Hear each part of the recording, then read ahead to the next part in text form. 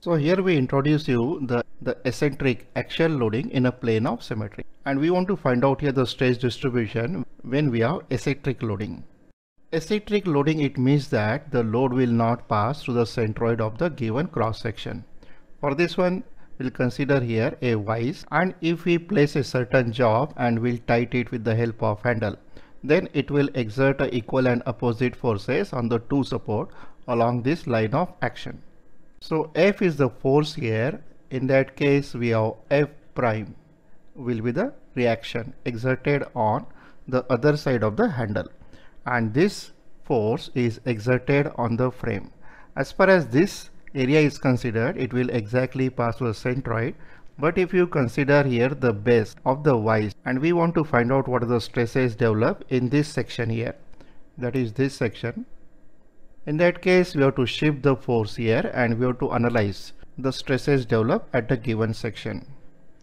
And let's say suppose here we have a centroid of this cross section, which one is a rectangular cross section, and if the force is shifted, then the force will be shifted as it is, plus additional moment will be generated. So as far as the frame of the vise is considered, C represents here the centroid, E represents the eccentricity, and for this section we are interested to know what is the stresses produced. Since here this force is not passing to the centroid, we have to do the FBD.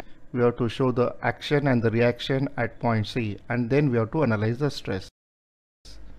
So let's consider here one bend bar, and let's define the 2 points here, point A and the point B. And let's say we have two forces are passing through the centroid of the given cross section. Let's say this force is equal to the force F, and the corresponding force will be equal to F prime. And at the point C here, we want to calculate the stresses, and this point C from line AB at a eccentric distance equal to E. So E is called as here eccentricity. So as far as point A is considered and point B is considered, these two forces F prime and F are passing through the centroid. But since we are interested what type of stresses are developed at point C, we'll cut this frame at point C. So let's make a cut here and we'll show the FBD for A to C. So when you make a cut here, you have to show the internal forces. This force here is an external force. So when we consider the FBD for the section AC, you have to show the external force as it is, that is the force F prime will be acting to the left hand side and passing through point A. C represents here the centroid of the given cross section. Cross section may be rectangular or circular or any other cross section. At this point you have to show the internal forces because we have cut the frame. Now the internal forces will be such that they will balance the sigma fx 0, summation of moment equal to 0. Since the force acting at point A is shown is leftward direction, so the internal force at point C will show in a rightward direction, and let's say this force is equal to P. As far as the force F prime which is passing through point A will make a moment about the point C in a clockwise sense. So to balance that moment here, we'll show the moment at point C in an anti-clockwise direction, so that the value of sigma moment must be equal to 0.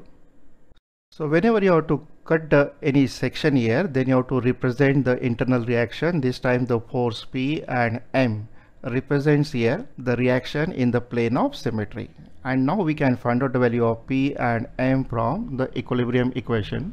The first equation will apply for conditions of equilibrium is summation of Fx, and the rightward value is positive. This sum must equal to 0. In this case the P is a positive value and F prime is a negative value. So we have minus of F prime, this value must equal to 0. So the internal force P must equal to the external force F prime. There is no force acting in the y direction, but the couple is acting. So what we'll do, we'll take the sum of moment of all forces must equal to 0, and we'll take the clockwise moment as a positive value. So this time here the force F prime which is passing through point A about C. So we are taking the moment about the point C, that will make a clockwise moment. Clockwise means positive value. We have force equal to F prime, and the line of action of F prime and the C, the vertical distance is E, which one is eccentricity. So it is multiplied by eccentricity E.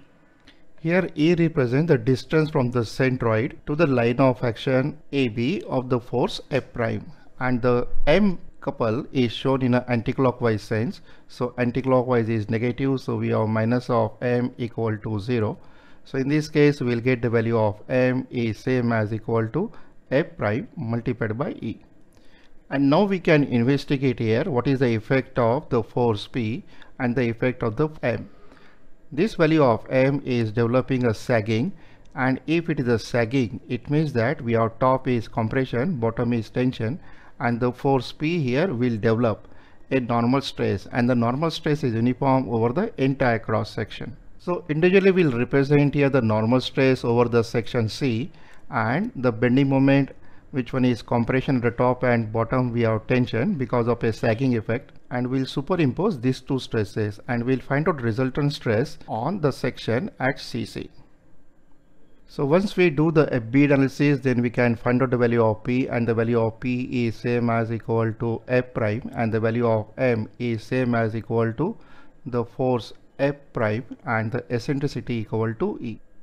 In this case, two type of stresses is produced because we have two type of loading at point C. One is a P is a tensile load, and therefore the normal tensile stress is produced sigma A is equal to P divided by the cross sectional area, and this value you have to take as a positive value and is a uniform distribution over the given cross section. So let's consider here this one is the section at point C, and we are going to represent the normal tensile stress. Let the horizontal axis is x-axis and the vertical axis is y-axis. This distribution is uniform over the entire cross section, and the magnitude of this stress is P divided by A. So this one is a normal stress, and this normal stress is sigma A acting along the x direction is same as equal to the force P divided by the cross sectional area A. The area can be circular or rectangular or any area. You have to divide by the area. Plus we have bending stress. Suppose we assume this time it's a square section or rectangular section, then the bending stress will be on the top will be compression and bottom will be in tension, and the maximum value of a bending stress here is given as bending moment M multiplied by C divided by I, where I is the moment of inertia. Moment of inertia you have to always look in the perpendicular plane. But this one is a variable stress, and the stress is maximum on the top and fiber if it is a rectangular section or the circular section or a square section, and you have to show the compressive on the top and the tensile at the bottom. Now it is assumed that the value of sigma A is less than SYT, as well as the bending stress is also less than SY, either SYT or either SYC. And we assume here SYT is same as equal to SYC. So that is our assumption. The stresses are produced within the elastic limit. Now we want to represent here the bending stress distribution. So bending stress is maximum on the top fiber. I don't know the magnitude here. So suppose I assume the magnitude of the bending stress, that is the maximum value is less than sigma A. Clearly you can identify here the length of arrow is less as compared to length of arrow of a normal stress, and the stress will go on decreasing as we approaches toward the neutral axis, and at neutral axis we have stress equal to 0. As we go to the bottom fiber, we have tensile stress is produced, and the magnitude of the tensile stress will go on increasing. So this one is a stress distribution, that is a bending stress distribution. So here my assumption is that the value of sigma B, that is a bending stress, is less than sigma A. Now this stress is acting due to P, and this stress is acting due to moment, so you have to superimpose these two values, and then you have to draw one more figure. For this one you have to apply the Saint-Venant principle, and according to the Saint-Venant principle we can do the addition of the two stresses if both the stresses are within the elastic limit and even their sum is also within the elastic limit. So let's superimpose this. Now as far as the top fiber is considered, we have negative stress here and we have more value of positive stress. It means that some positive stress is left here, and this value we have calculated as sigma A minus sigma B. Then the magnitude of the normal stress is remains same, but we have subtracted the smaller value here, so the length of arrow will go on increasing.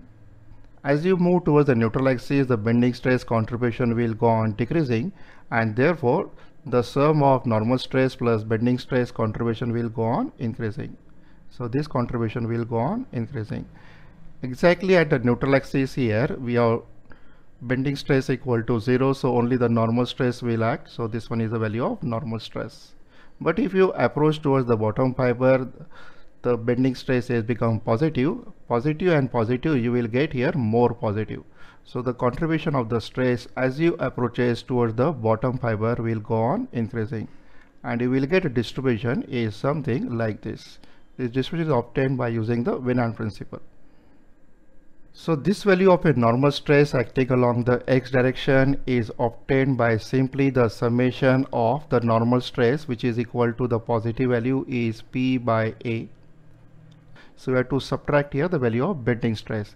Bending stress is same as equal to M multiplied by Y divided by I. This value will give you maximum value, and the maximum value must be less than SYT. So this one is maximum value, and in general we have bending stress is given as M into Y by I is the moment of inertia, where Y represent here the distance of any fiber which is measured with respect to neutral axis. So any distance here is Y. So this is a one situation, and second situation is that the value of the bending stress will exceed than the normal stress. Let's check it. Now consider this time we have bending stress sigma b is greater than the value of sigma a. That is the maximum value is greater. So sigma b max is greater. So naturally I have to show here the length of arrow on the top and bottom more than the length of arrow that we are used for axial. So let's represent here, this one is the magnitude of the bending stress at the top, and this one is the magnitude of the maximum value of a bending stress at the bottom. So we have assumed here that the maximum value of a bending stress is more as compared to the normal tensile stress. So this one is the distribution of a stress over the section, that is the bending stress distribution. And now you have to again apply the principle of superposition. Now we'll find out here the resultant stress, which one is the superimpose the normal stress and the bending stress. Bending stress is more here as compared to the normal stress, so negative value will appear here. And this value of bending stress here at the bottom is positive, as well as normal stress also positive. So you have to show first the normal stress length, and then you have to add here the bending stress length. So this one is the total value at bottom. So this one is the alternative stress distribution when the bending stress maximum is greater than the axial stress, and this computation again we have done here that this value is more as compared to P by A. So again we have used the same equation. We have sigma x, that is the stress acting along the x direction, is P by A, which one is a positive value because of tensile in nature, and the bending stress is given as minus M into Y divided by I. So in the both the cases here, if we overlap the stress, whether sigma b less than sigma a or sigma b maximum is greater than sigma a, we have a linear distribution. But even it is linear, it is not a uniform distribution. So depending upon the magnitude of the bending stress, that is I, and I is depend upon the cross section. So we can claim here that depending upon the geometry of the cross section, and bending moment M is product of P multiplied by E, that is the eccentricity, the combined stresses here, that is the resultant stresses, may have the same sign as shown in the first figure, or may be positive and negative as shown in the second figure. In the second figure here, we have this point here where we have the stress acting along the x direction equal to 0. If you have a stress acting along the x direction equal to 0, so this will be representing here the neutral axis. Neutral axis is not a centroidal axis. Neutral axis is at that axis where the stress along the x direction equal to 0. So exactly here, if we draw the line, it will representing here a neutral axis. So neutral axis here and the centroidal axis. So this time we got it as centroidal axis. So neutral axis and the centroidal axis are different if the member is subjected to eccentric loading. So we write our inference in this fashion. In the second case here, there will be a line in a section along which we have the stress acting along the x direction equal to 0. This line represents here the neutral axis of the section, and this neutral axis does not coincide with the centroidal axis of the section. At centroidal axis here we have y value is equal to 0. At centroidal axis we have value of sigma x is not equal to 0. There exists a value of sigma x and the value of y is equal to 0. If we have y is equal to 0, sigma x equal to 0, then only the centroidal axis coincides with the neutral axis. A 30 mm diameter steel rod is formed into a machine part with the shape as shown in the figure. A load of P is equal to 2500 Newton is applied to the end of the part if the allowable normal stress is limited to 40 megapascal. What is the maximum eccentricity E that may be used for the part that you have to find out? So in this numerical we have given the value of P is equal to 2500 Newton, diameter equal to 30 mm, sigma allowable is equal to 40 megapascal. As we have done the theory here, we'll cut the section here, and if we cut the section and we'll draw the FBD for the given section. So this one is the FBD that we have shown here. Left represent here one force is equal to P. So this one is the external force is equal to P. In that case the internal force will be same as equal to P, and we have value of P is equal to 2500 Newton. This force will develop a tensile stress in the bar at the given section where we have diameter D is equal to 30 mm. The force P above C will make a anti-clockwise moment, so you have to show here a clockwise moment. Which one is an internal reaction? So this one is a moment at the given section, and this moment is same as P multiplied by the perpendicular distance between the line of action and the point of interest, that equal to E. Because of this the bending stress will develop. So here P will develop the tensile stress and the bending moment will develop both the compressive and tensile stress. Since we have a circular cross section, the maximum value of the top fiber and bottom fiber will be equal to C is equal to D by 2. Since the axial stress is in tension and the largest possible value is due to the tension in the axial direction and the bending is also tension. So together will be the largest value here. So we have sigma axial plus sigma bending maximum. This value should be less than equal to the allowable value, that is sigma allowable. The tensile stress will be simply equal to P divided by A. Bending stress maximum is given as M multiplied by the top fiber distance or bottom fiber distance, which is same in the case of circular section, divided by I, is less than equal to sigma allowable. Here the value of M we can replace as product of P into E. We have value of P is same as equal to 2500. So we have 2500 divided by circular area. So circular area is pi by 4. So 4 will shift in numerator divided by D square. D square is same as equal to 30 square. So this one is the axial stress plus M is replaced as P multiplied by E. We have P is equal to 2500 multiplied by E.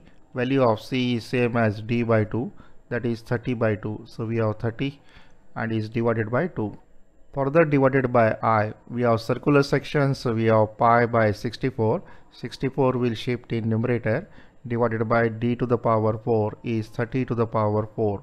This together value is less than sigma allowable equal to 40 megapascal. So we can very well solve this equation and we'll get the value of E is less than equal to 38.6, or we can say 38.7 mm. So eccentricity in this case will be 38.7 mm. In that case we'll attain the together maximum stress equal to sigma allowable. So that is the maximum value of the eccentricity E. The video you are watching is from the app, which is the More Class app available on Google Store, and in this app we'll cover all subjects involved in mechanical engineering for GATE. Join the course directly from your mobile. The link is given here.